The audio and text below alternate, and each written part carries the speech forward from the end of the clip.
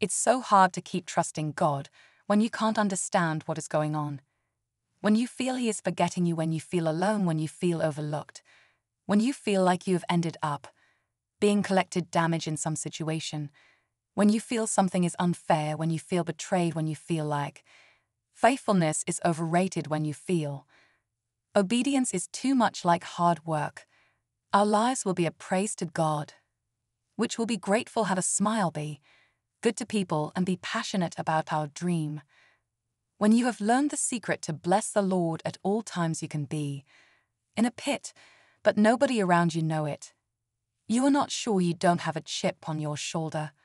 When you feel you have been let down, again when you feel it's never going to happen, when you feel you will never get a second chance or third, when you have no accident to get back up. After you have hit the window, get out of your cell again. I know it's hard, but please remember that faith is predicted on trust, not understanding. I know you don't get it right now, but hang in there. A prayer for today. Father, thank you that you are worth of my worship and praise. Together I am on the mountaintop or in the valley, my whole life can be a place to you. Help me to learn the secret of blessing you at all times. God is with you, and for you He is good, and does good. It's not over. Praying for our miracle-working God to touch our life today.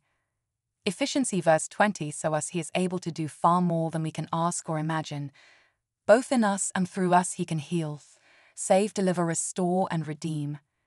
Anyone can give God praise when things are going your way, but the test is, will you praise Him in the wilderness?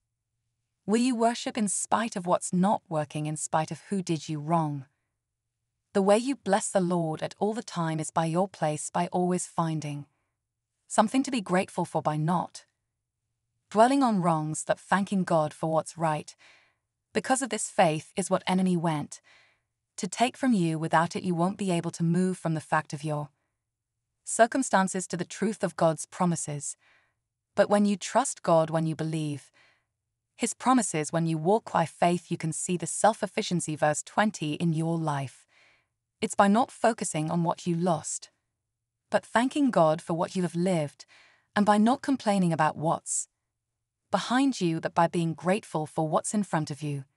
Now all glory to God, who is able to, through His mighty power at work within us, to accomplish infinitely more than we might ask or think.